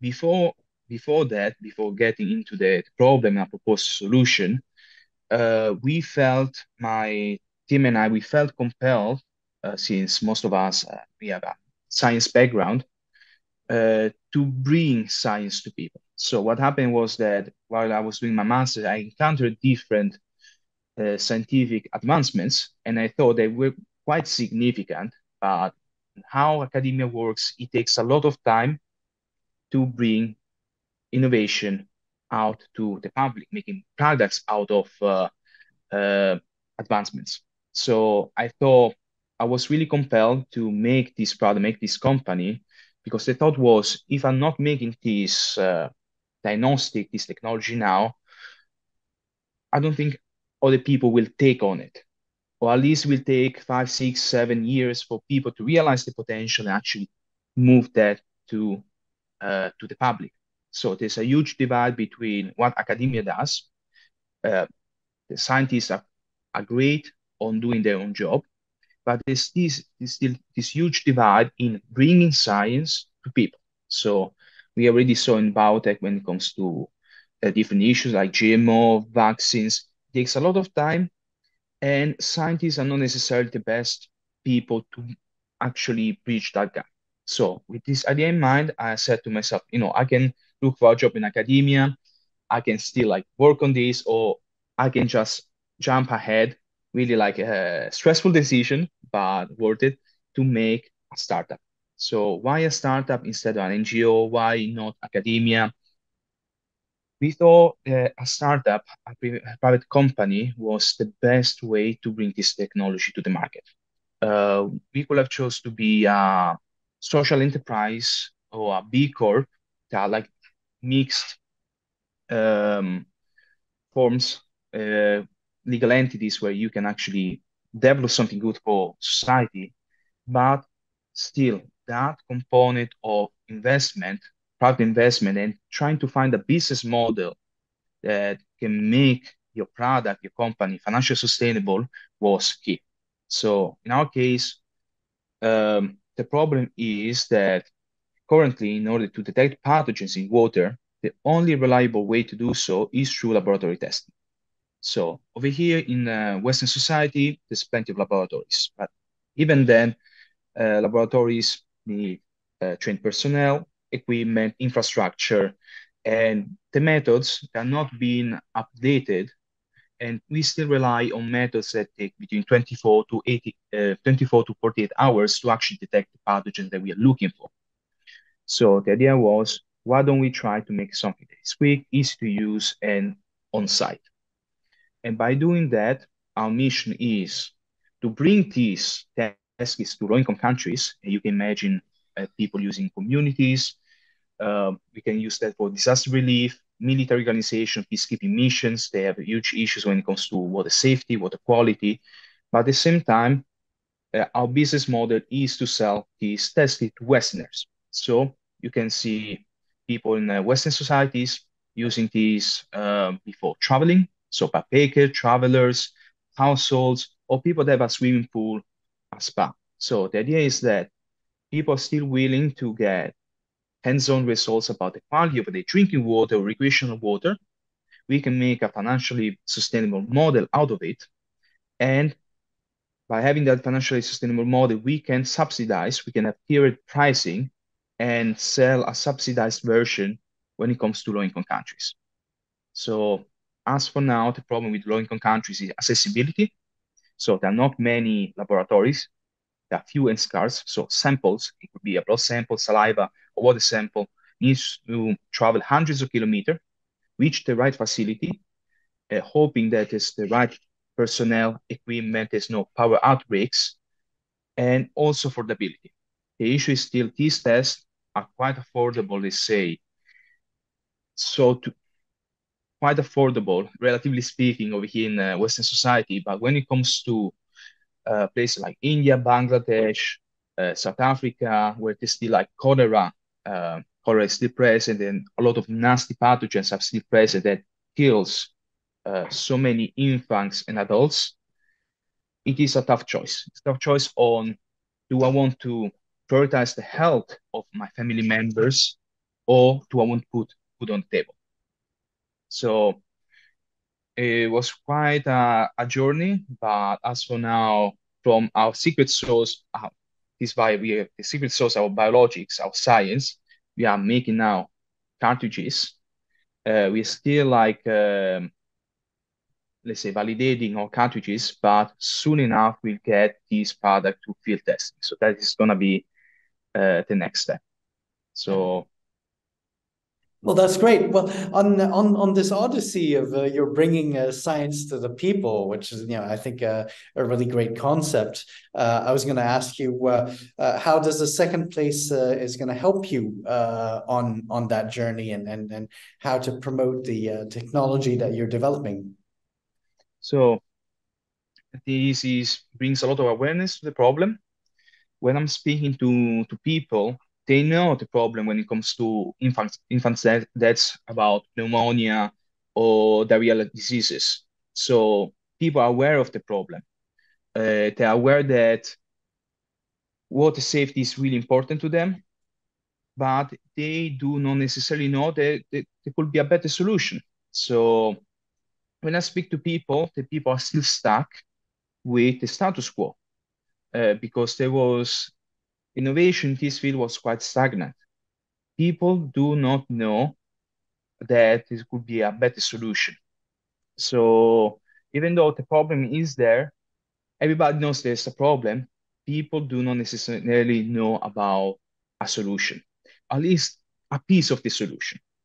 We need to be very humble in knowing that we point to the problem, but education, infrastructure, sanitation, that needs to filtration systems that actually needs to be implemented to actually solve the problem. So we have one piece of the puzzle, but people didn't realize that you can do the same test in 30 minutes rather than 48 hours, or even like you shouldn't wait days to get your results. And when it comes to these decisions, that like some of the time, especially low-income countries, life or death decisions. So having this recognition not only like proves that we are on the right trajectory in solving like a problem, but also it's going to be a great opportunity platform for us to reach out to more people,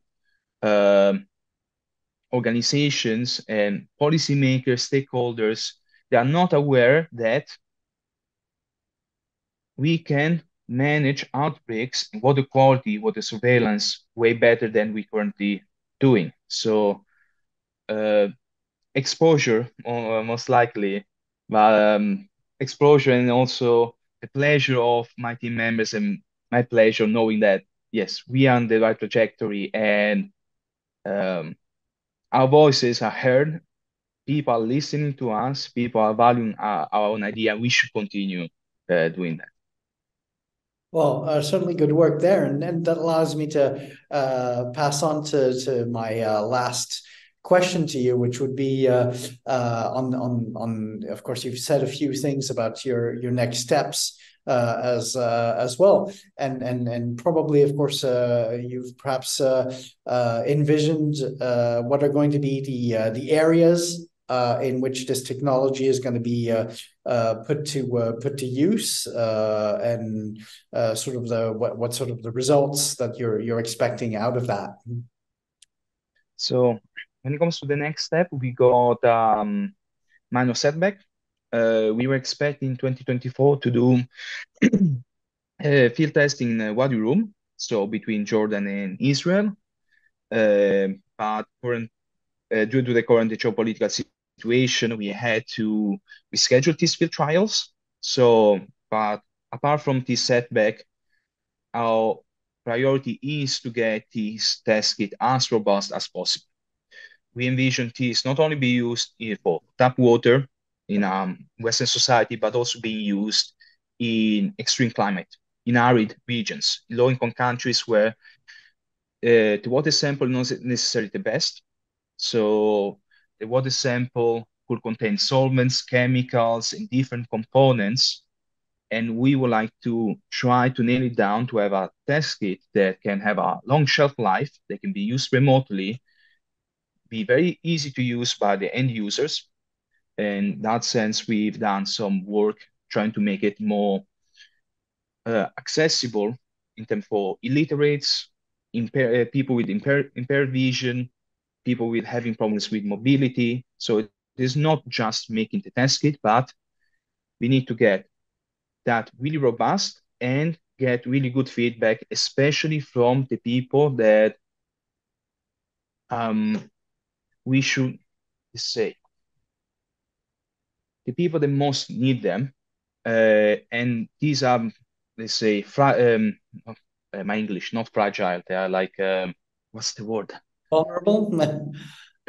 No, exactly. So the people that are most fragile in society, because yes, we can provide this test kit, but even an illiterate, somebody with some impaired vision, people with mobility, infants, women should be able to use it. So 2024 will be mostly dedicated on doing field trials. We found some partners apart from Jordan and Israel to get these test kits on the hands of people. But that process and also the accreditation is quite important.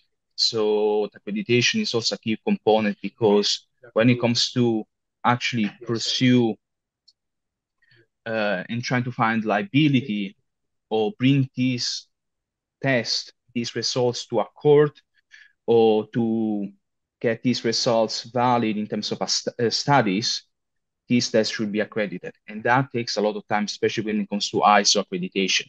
So the test itself needs to be effective, but there's all other features that are needed to enable the people to make the best use of it. So not only needs to be work, it needs to be work for the most fragile people in communities, low-income countries, low-resource settings, but also we would like to pursue an accreditation so they can actually enable and challenge their own government, the local authorities, and drive change. So that's it. Okay, well, listen, thank you so much, Matteo, and congratulations to you and to your colleagues at Chexa. We'll wish you the best on these next steps. And now we're going to go to our third place winners this evening. So to the CPRI team represented by Claire McAllister to talk about the Environment of Peace initiative. So to you, Claire, of course, my first question would be if you can tell us about how was this initiative conceived, how the team was put together, and the needs that inspired that. Yeah, thank you so much for the question, Paul, and huge congratulations to the other winners. I'm just kind of sitting back thinking about the huge diversity of the 3 projects that we represent, and but also weirdly some similarities as well as differences between us.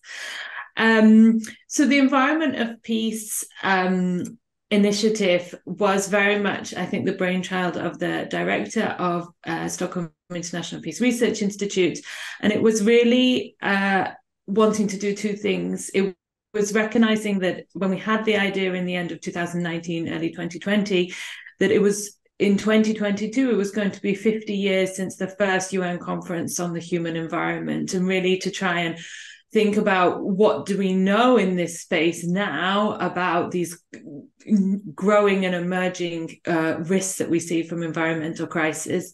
In the words, I guess, of the chair of our international panel, kind of we're seeing the world that we attempted to avoid back 50 years ago at that conference. And it was also about, at that point, about 5 years since the last really big overarching sort of global study on the linkages between climate change and insecurity. And in that time, our understanding of the interactions between these and the interconnections, the research world's understanding had grown enormously. And we really wanted to try and capture that. But we also wanted to do 2 or 3 new things in that space.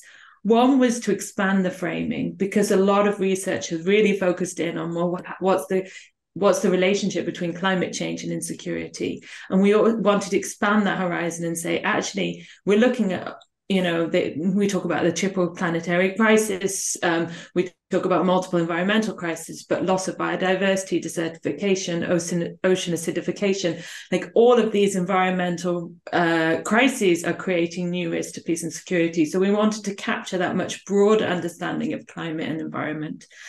And we wanted to not only look at some of the risks that the crises themselves are bringing, but we also wanted to look at the process thus far in terms of a green transition, and to say, what could be some of the risks of action to address these environmental crises if not done well? And that was really building on emerging work, which is often seen as kind of backdraft or boomerang effect, whereby well-intentioned policies are actually resulting in kind of negative unintended consequences on peace and security, because their full consequences are not being understood or thought through.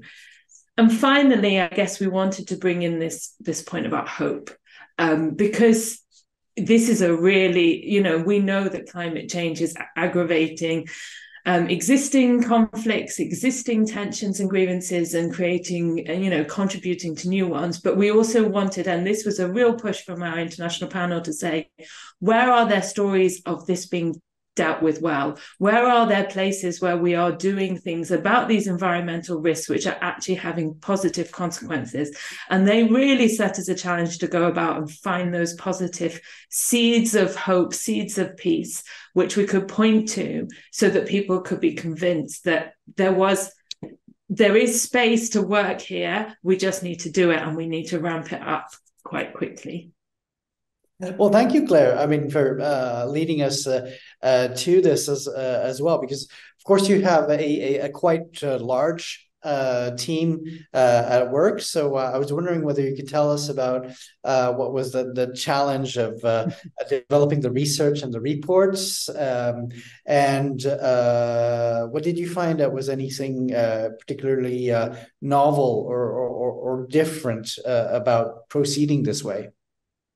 Yeah, I mean, it was quite an organic process. I guess I can say that is that we envisaged this quite neat small team that would go out and do lots of field research, and then suddenly a global pandemic hit. But also, the more we looked at what we had to cover, the more we realized, well, we need to bring in these people, and we need to commission some new research. And suddenly, from a team of 5 or 6 on organogram, we became this huge team of kind of 30 researchers. And I mean, challenging, absolutely, just to keep kind of everybody knowing what everybody else is doing, and everybody making sure that they're kind of all fitting into this very tight timescale to produce a report. But what also the pandemic forced us to do was say we can't do field research, but that means we need to go out and do a lot more consultations with different stakeholders, practitioners on the ground, kind of people who are seeing this kind of day to day. How do they understand these questions? We brought in a kind of a youth panel, and that for me was one of the best things that we did, because actually not only did the consultations with them shape what we did research on, but then the consultations with them about the kind of first drafts of the report really changed some of the framing and how we were understanding these questions, and particularly around climate justice, and sort of some of these growing tensions that we can see between global north and global south in terms of climate action. And so in the end, we built these huge networks, and the product of that is that the report was so much more rich because of it. But to navigate time zones and Zoom calls and doing long meetings on Zoom is exhausting, as you all know. So it was all worth it. But yes, there was some logistical challenge, to say the least, in kind of keeping all of our threads tied together.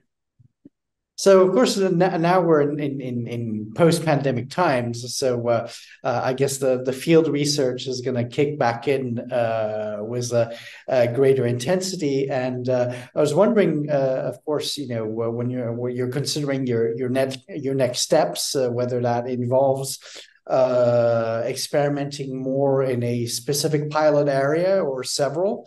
And of course, what does this recognition as a third place winner in this year's prize, how can that help you do that? Yeah, I mean, thanks for the question. I mean, I think in terms of what you were saying about how does the prize help us, one of the things that we've really tried to do is reach a much wider set of policymakers and stakeholders and practitioners than are typically kind of targeted with this kind of research. It's trying to say to whether you're a development actor, peace builder, humanitarian actor, whether you kind of making environmental policy, or whether you're in diplomacy or defense, like all this cuts across all of these sectors, and to try and make that case that you should be interested in these questions because what you do affects their outcome. So this helps us, I think, just broaden that even further. And one of the things we've also tried to do through the report, through some of the stakeholder engagement afterwards, through some of the dialogues, is to try and break some of the silos in sometimes very close communities that sit next to each other, don't often talk, kind of whether you frame yourself in terms of climate security or environmental peace building, whether you kind of work more on the policy side or the research or the practitioner side, to build some of these networks. Because one of the things, to go back to like what next, is very few people have challenged the recommendations we've put forward. They completely see the need to have much more holistic programming, to understand these kind of interconnected challenges much more sort of together, and to find some much more joined up solutions to them, and to sort of integrate environment and security questions. But the question is always then how do we operationalize this? How do we make it happen? How do we, in terms of our kind of day-to-day programming, actually change the way we work? And so a huge amount of what we're trying to do going forward in terms of research here at SIPRI is actually talking about what does effective implementation of this look like? What is good practice on the ground? How do we know? So some of what we're doing is also accompanying specific organizations as they're trying to build their programming to address these interlinked problems, and almost kind of accompanying the whole cycle of that project in order to both advise and give support to the project as it is undertaken, but then also ensure that those learnings are passed on. Because one thing that we do need to do as more pilot projects, as more action is undertaken by different organizations and institutions in this space, is to learn from each other pretty quickly what works and what doesn't. And so creating platforms for those conversations is really important. Well, thank you very much, Claire, for elaborating on that. I think we're almost, of course, drawing to a close to the ceremony. Of course, now we've heard from the representatives of the three winning teams, and I think I understand we may have one question that's addressed to Thomas. I don't know if I can find it here, or they're going to forward it to me. But of course, this event is, of course, the opportunity for every one of you who've been participating to, of course, get over your contact details. And certainly, if you don't have time to have all of your questions asked, certainly they'll be forwarded to you as well. So, oops. Excuse me, I'm just opening up to read the question for Thomas, if I can see it. Let's see. Oops. Right. Okay, I have to use my owl eyes here. Question to Thomas. How do you utilize high-dimensional space object data collected from ground and space-based telescopes and radar systems to advise international space decision makers? And what challenges do you encounter deciphering this complex data? Sure. So for those who I don't know if you can answer that in a few minutes or so, but I can do my best. For those who don't know, it's challenging to track space objects. The delightful part about observing the space environment is that you can't hide. Satellites reflect the light of the sun. No matter how much money you put into the system, you can't be secret about where it is. But when we take photos of the sky, which is optical astronomy for satellite tracking, it matters where the object is, but it's six-dimensional because you need 3 dimensions to describe where it is, but also 3 more to describe where it's going. So this is a high-dimensional, high-volume data problem to be tracking where a satellite is, where it's going, and if you have the luxury of having done this for a long time, that rich history of where it's been. So, the community of astrodynamics develops algorithms to understand that data. I'm part of that community, and I employ traditional methods that have been around since the first satellite was launched in the end of the 1950s. And what's changing now is the vast quantity and quality of that data is skyrocketing, and we're kind of being overwhelmed in our traditional methodologies, but we also have new ones at our disposal that weren't here even 5 or 10 years ago, which are artificial intelligence informed techniques to comb through that mountain of data and maybe even see patterns that we don't see, or we are biased as analysts by our own understanding of satellite operations. My understanding of satellite operations is biased by the satellite operator that once employed me, or my colleagues and friends who have told me about their operations, which are mostly from the US and Western European countries.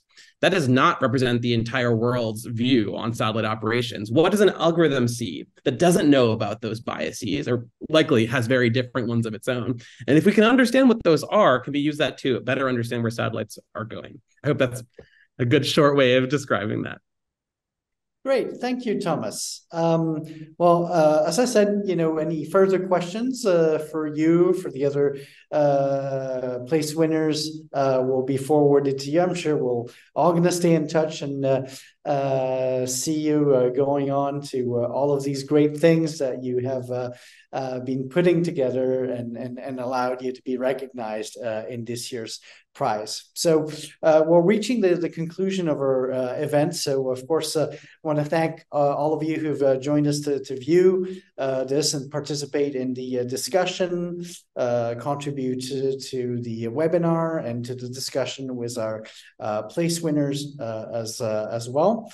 Of course, congratulations to the jury members on having solved the difficult issue attributing these places as well. And also, of course, a big thank you to those teams around the world who submitted all of these fascinating projects to this year's edition. I'm sure we're going to hear from you again. As Lauren said, the story does not end here, of course. So for us, of course, we're going to bring this to a closing at the GCSP. Of course, thank you for those who've been participating, especially Ambassador Thomas Greminger, Professor Nayef Al-Rodhan, to Gazmend in the webinar as well. Of course, I want to thank those who've been working behind the scenes, colleagues at the GCSP, Christine, Lisa, Ines, Federico, who've made this event possible and manageable. So that's it from us. We're going to look forward to see you all again soon, according to which time of the day it is for you, a bit longer for you, Thomas, and for us, a nice rest of the day. We'll hear from you soon. And from us now at the GCSP in Geneva, goodbye and keep well. Thank you.